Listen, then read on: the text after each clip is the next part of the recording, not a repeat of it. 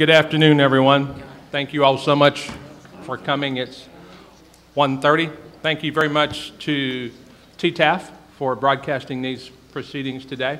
We'll go ahead and call the Governor's EMS and Trauma Advisory Council Education Committee to order. We'll have roll call. Jody Harbert here. Sandra Crady. John Creech. Here. Robert Gonzalez. Here.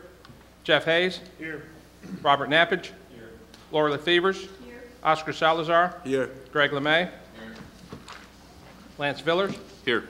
Kelly Weller. Here. We have a quorum.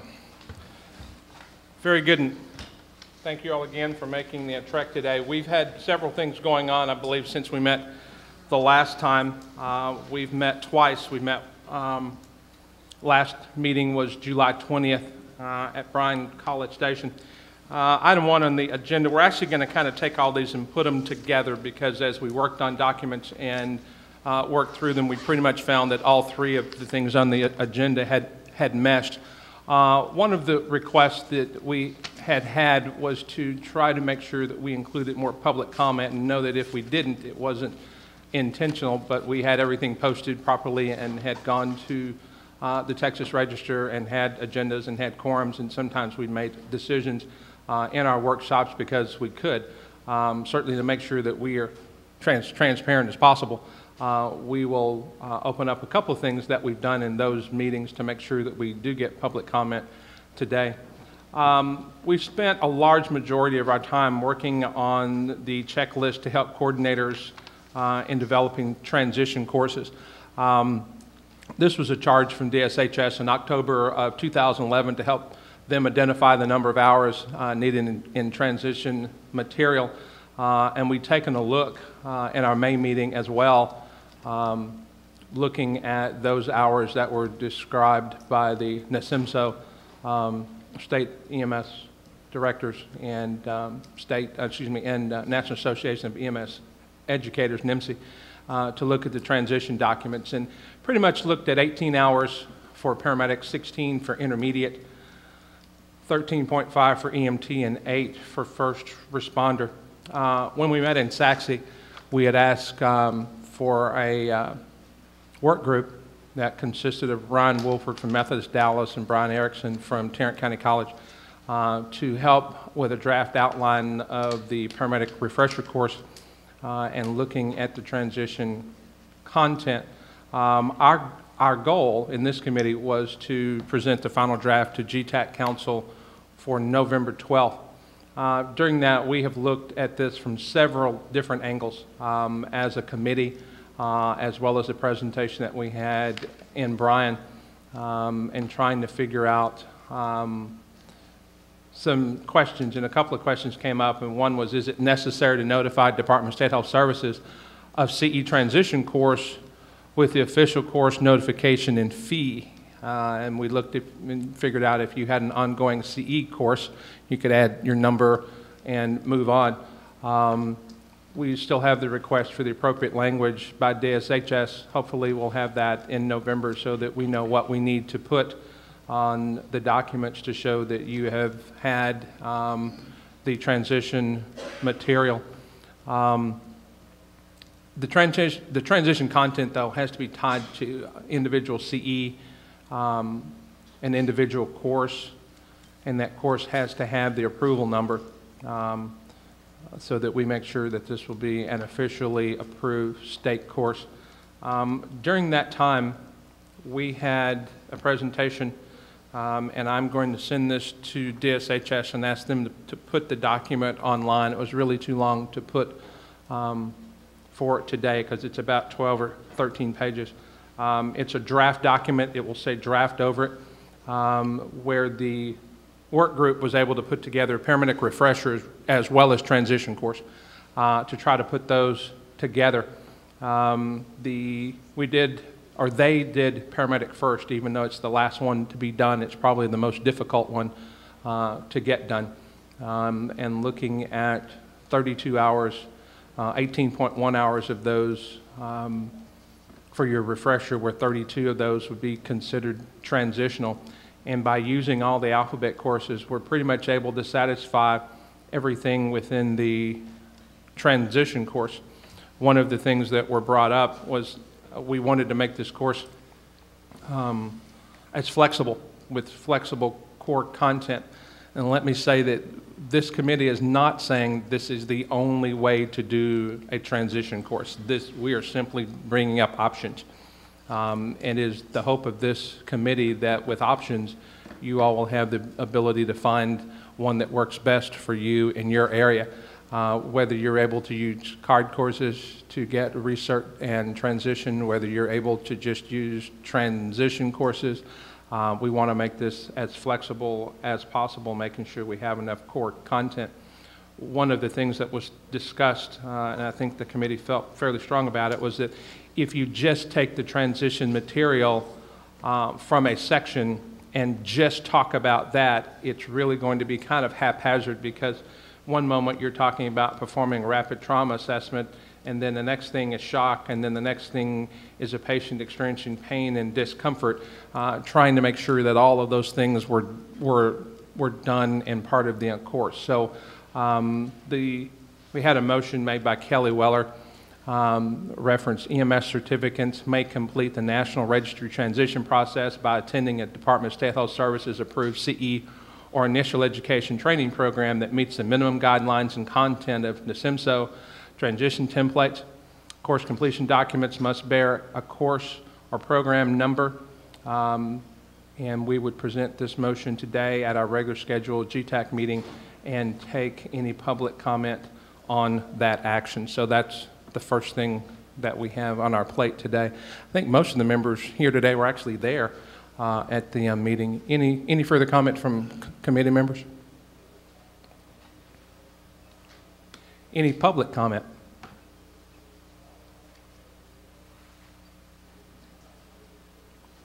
Okay. Hearing none, we still have the motion on the floor by Kelly from the last one, which we just read. All those in favor, sign of aye. Aye. All those opposed, sign of no. Okay, unanimous vote. Thank you. Again, this is just one way. What we'll ask is that this is put out on the DISH's website for public comment. I'll be taking this with that approval to GETAC tomorrow, asking them to put this for a vote on the November conference schedule. So thank you very much for your help there. National EMS Standards Committee completed its review of the gap analysis. That's been submitted for quite a while now. That gap analysis, actually, when you look at the transition course, and keep in mind it does say draft, for that draft transition course, we'll actually have the gaps filled in from the gap analysis, and we're actually part of this transition course. So I think when you take a look at it, and I'd like to thank everyone who sent emails and phone calls and came to the two meetings in Saxe and in Austin and in Bryan to help us get this document together. We're looking at transition paramedic course details, about 18.1 hours, which basically covers anatomy, physiology, medical terminology, lifespan, EMS systems, prep, shock and resuscitation, trauma essential content, abdominal pain, orthopedics, soft tissue, neuro, special considerations, special patients, and EMS ops, as well as additional content of BiPAP, CPAP, PEEP, drownings, end-tidal CO2 monitoring, nasogastric OG tubes, King airway, chest wall monitor, chest tube monitoring, access indwelling catheters and implanted central IV ports, Morgan's lens for eye trauma, and administer physician-approved medications and the legal discussion that goes with it. So if and when you take a look at it, please feel free to send comments to any member of this committee. We will compile those and take a look at those. And anything that you see that you think needs to be added or changed, please bring it to us. We will have this on our agenda for our October 5th meeting, our October 5th work group meeting, to work through this and to make whatever changes we need to. We chose October 5th because one of the things that we want to make sure is that we have the opportunity to bring you whatever's fresh and whatever's newest to you in November for a vote. We actually, a couple of members brought up that sometimes our work group meetings are so close to the next quarterly meeting that we're not able to change anything because things have to be in at least 30 days prior. So we're going to work really hard to make sure that all of our meetings are at least 35 days out so we have time to get everything to Dishes and get it posted in the Texas Register for you.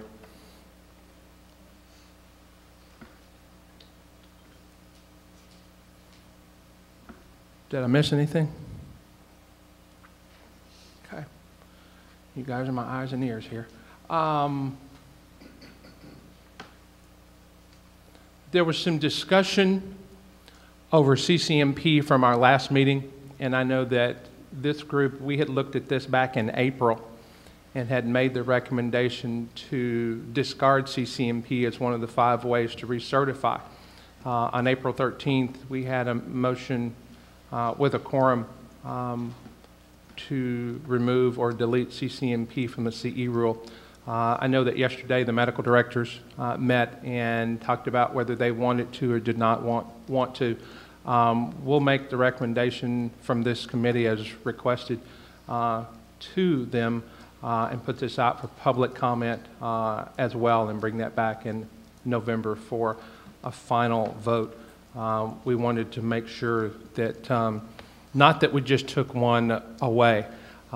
We've just tried to look at some data and actually figure out who had been using it.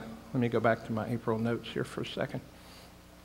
We had 2009, 2010, 2011 data, and basically had found that it was a mechanism that had been in place, but hadn't been used for the three years. And let me acknowledge there was a lot of work, a lot of time, and a lot of effort that went into CCMP. And certainly we don't want to discount that as it not being a viable option at all. We were just looking at ways to streamline or take something out that Dishes would not have to govern or take a look at or have personnel for or time for.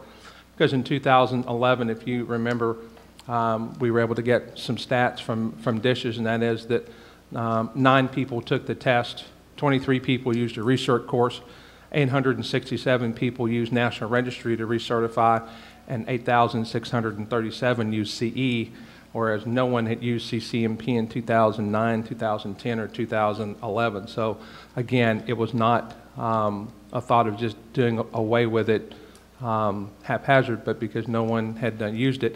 If it's still an option that needs to be viable, we'll ask GETAC to take that under advisement. Let me go back to a different file. I'm trying to use less paper, if you can believe that.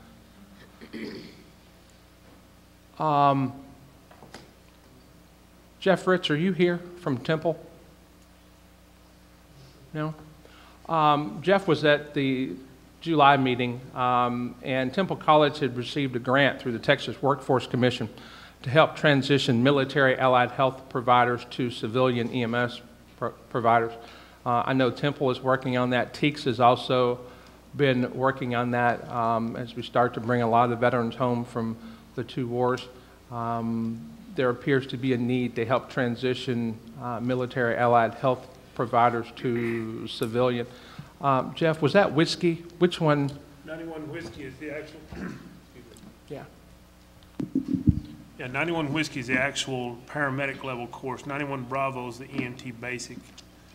We're, as an ex-program director in a community college, where the military, the vets get jammed up is in the Whiskey course.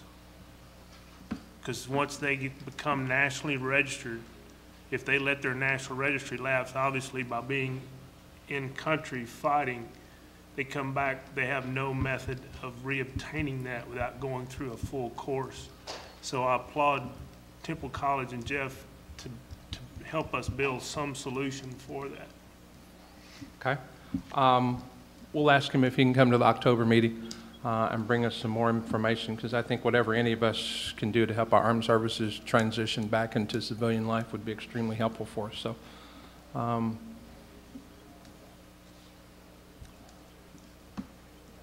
Jody, yes. one other thing, I know Dr. Robert Mabry from UT, or actually from SAMC down in San Antonio also would probably be a resource we may want to reach out to help us as we begin to work through this whole process. I know Jeff is carrying the torch from the community college side, but we need to interface with the military as much as possible, and I think Dr. Mabry would be an excellent resource for us. Okay. And Jody, if I could please add as well, Jeff has done a significant amount of work in comparing the curriculums of the 91 Whiskey course to the National Standard curriculum. And he has developed a credit award process which would expedite the veteran through the paramedic course. And just having seen the outlines of it, it looks really promising. And so I encourage you, if you're interested, to please contact Jeff, especially with school starting just next week for many of us, to contact Jeff.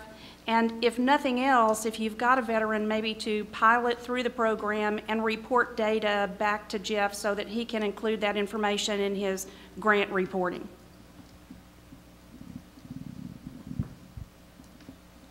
Michelle, do you mind making contact with him? Dr. Mabry? Yes. Oh, not at all. I'll be Okay. happy to. Is that something we want to put on October or move to November? Probably be November, because I got to check to make sure. I know his son was just recently deployed to Afghanistan, and I don't know where Dr. Mabry is in his deployment. So Okay. let's shoot for November, be a safer bet. Okay.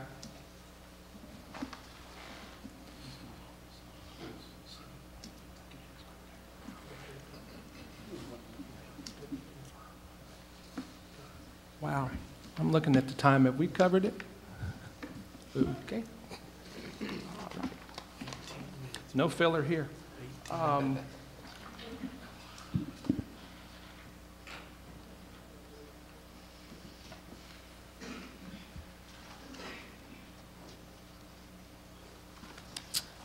I believe, committee, it was your request to have our next meeting, our work group meeting, October 5th, here at the Learning Resource Center at 9 a.m.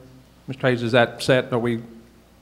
It is confirmed. Okay. All I just right. don't have a room number, and they don't assign those until like the day before. So if you show up, it'll be on the board where we are. Okay. All right. So our next meeting will be October 5th in Austin at the Learning Resource Center from 9 to 3.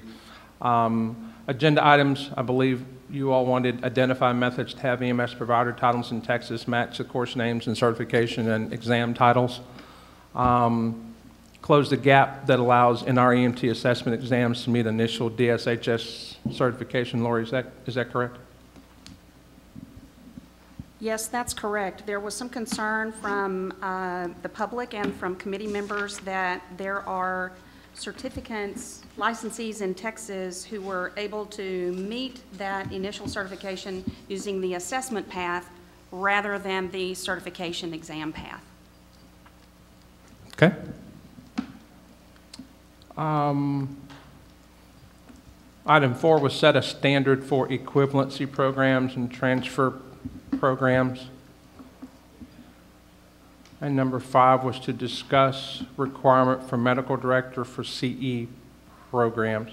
And I think that's going to take on a little different life of its own depending upon what we have to do for transition courses in CE to have medical director involvement that maybe we haven't had in the past. And then number 6 was discuss quality of online education programs. And then number 7 was discuss DSHS negotiation of contiguous state regulatory agreements. So too bad we don't have much to do in October. It's 7 things on the agenda so far. Committee members, anything else you'd like to see added? Anything else we need to look for in our October? Jody, I have one thing that I think we probably want to follow, and I just want to ask committee members to follow this discussion as well.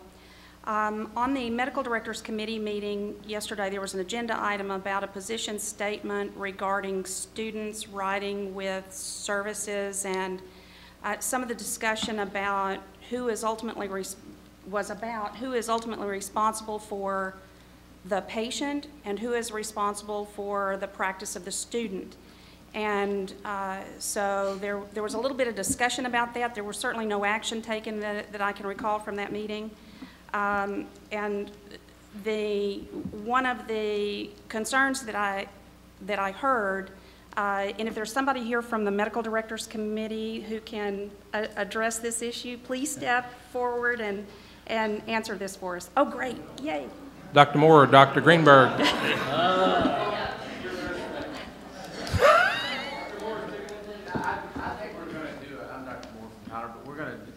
Have one of our members do a paper on it and see what all the ramifications are.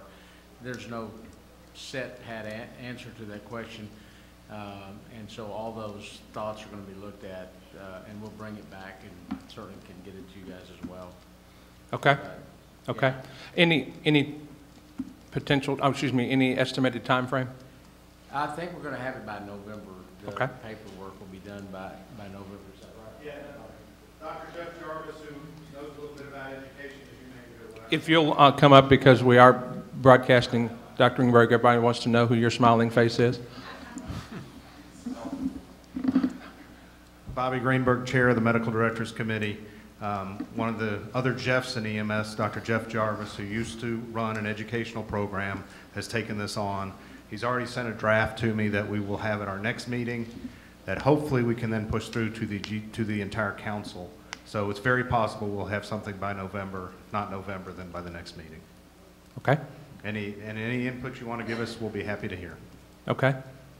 So, gang, am I hearing, Lori, you want to add number 8, student responsibility for student practice during clinicals as an agenda item? Yes, please. Okay. I think that's it. Like that's not enough. Jody, Yes, would you like for me to ask Dr. Jarvis to attend our October meeting? that would If be he can? wonderful. That would be wonderful. All of our meetings are open, and the more people we have there, the better outcomes we have, the more information we have, the better decisions that get made. So anybody, that's just a standing. I mean, anybody from anywhere, we would love to have all of you there. Any public comment on the upcoming agenda items? Well, we will hope to see all of you all there. Any announcements from committee?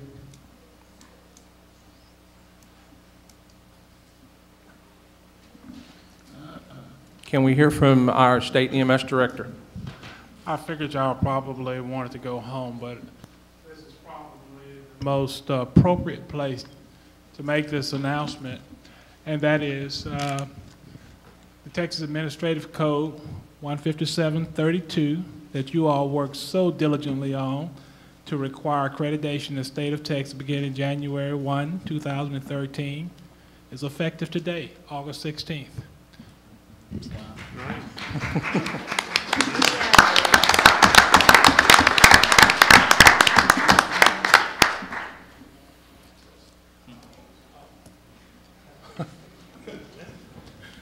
Also, at the conference this year, we also have an opportunity for some scholarships for our rural and frontier areas. So if you know some people that want to come to the conference, the scholarship will pay for registration, the hotel, and parking at the hotel. So if you know anyone in our rural and frontier areas that want to come to this year's conference, please have them apply. There's an application in our magazine. I'm pretty sure it's in the magazine. I think you get it off the website also. But this is probably going to close in a couple of weeks, so I would encourage them to go ahead and get those applications in as soon as possible. And the priority is rural, frontier. Then they'll take into consideration whether they've ever been to the conference before, and then whether they're volunteer or paid service. Max, do we have any word on local project grants being awarded yet? They should be. It's next week, I think. I don't see anybody here from that side of the house. You know, Kelly? I think it might be up there now. It's really on our website. Yeah, it should be on our website soon, but I'm thinking by early next week it should be there. Okay, thank you. In a quick recap, we have the motion by Kelly Weller, reference in our EMT transition. We have the work that we did on paramedic refresher and transition. Thank you. And I think those are the only two motions that we'll send to GETAC. Is that correct? Okay. Anything else? Any public comment? Need a motion to adjourn. I'll make a motion. Motion by Mr. Creech, second by Dr. Gonzalez. All those in favor, sign of aye. Aye. We're done. Thank you very much.